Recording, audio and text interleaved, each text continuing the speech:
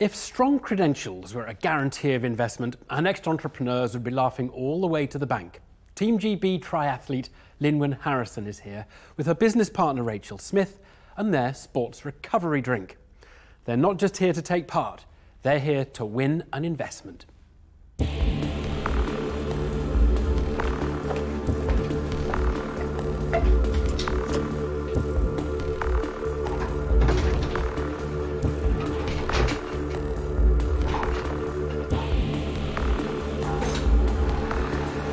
We can do this. We know it inside out.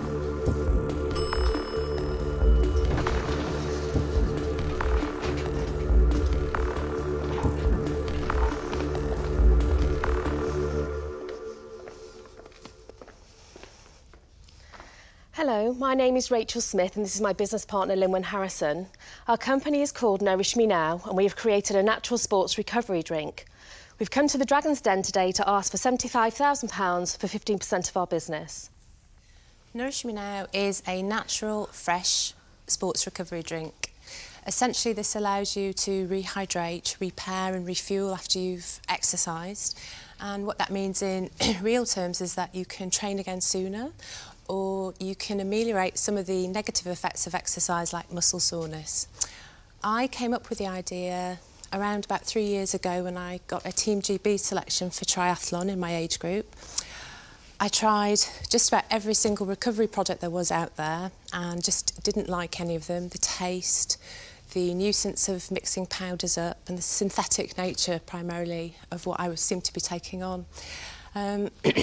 My background is I'm a physiotherapist and I have a biology degree from Sheffield University, so I knew a fair amount about the science, about recovery, and I essentially made my own.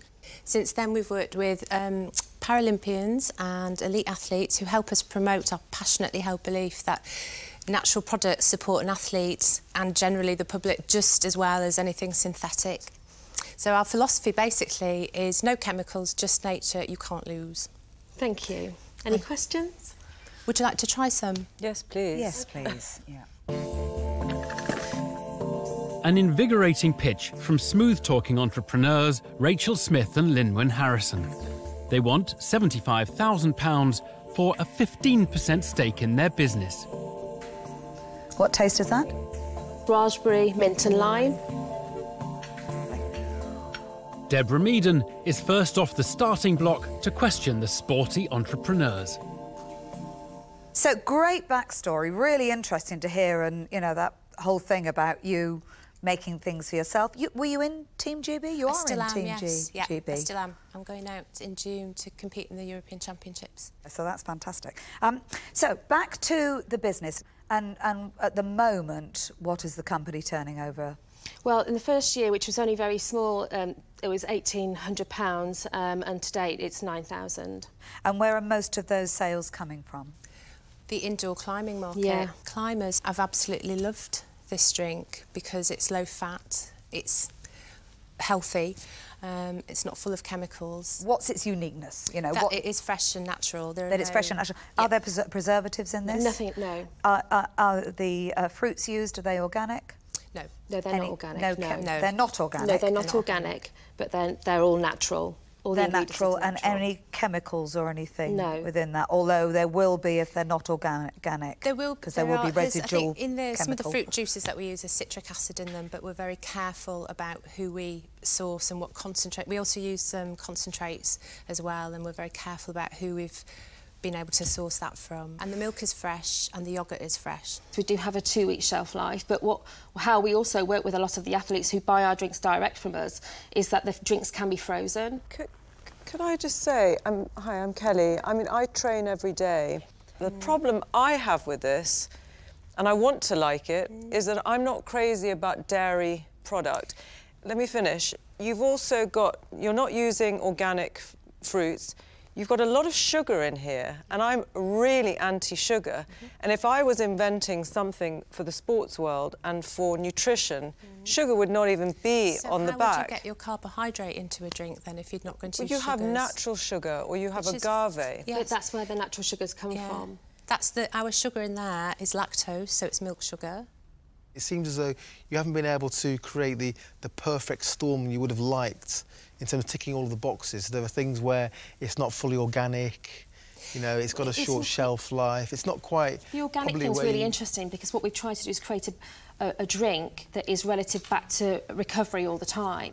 But there isn't any evidence against organic and recovery. You cannot say that organic isn't better than Well, we're not saying that organic isn't better for you. We're just saying it when it relating back to recovery. What if the evidence said pouring a load of chemicals into there made it more effective? Would you do that? The evidence isn't there. No, but what if it did? No, because I wouldn't want that in my body.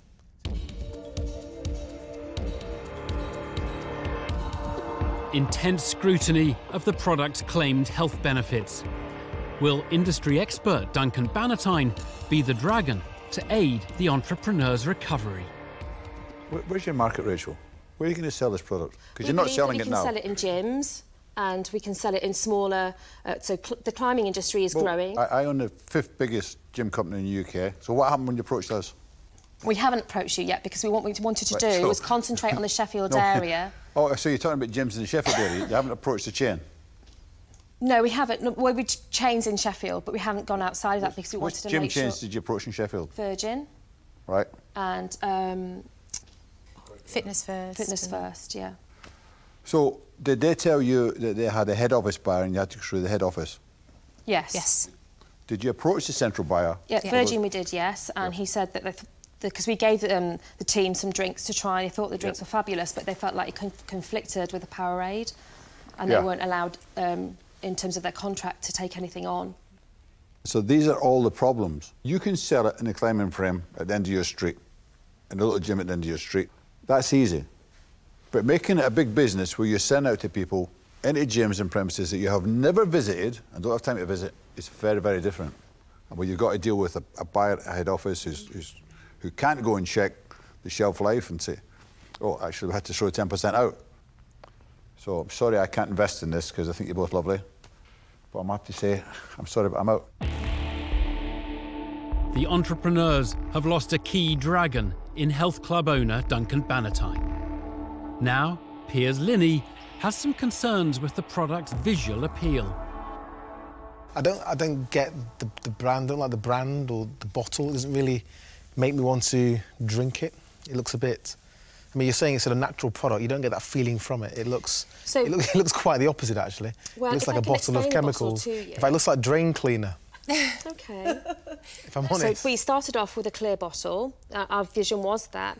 But because of the dairy and the fruit in there, what happens, it separates. So it doesn't look very attractive on the shelf, and that's why we went down for the opaque route. But the fundamental issue is you've got a product that's very hard to take to market in a market that is highly competitive. Although you want this to work, it's not something I would invest in, so I'm afraid I'm out. That's OK, thank you. I need to tell you where I am because I think it's great that you've created a product. Fantastic from an athlete's perspective.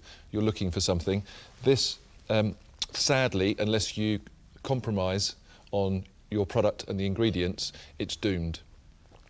It's too short a lifespan in terms of 2 weeks. It's impossible that any supermarket chain will even consider it. So I'm out. OK, that's fine. Thank you for your time.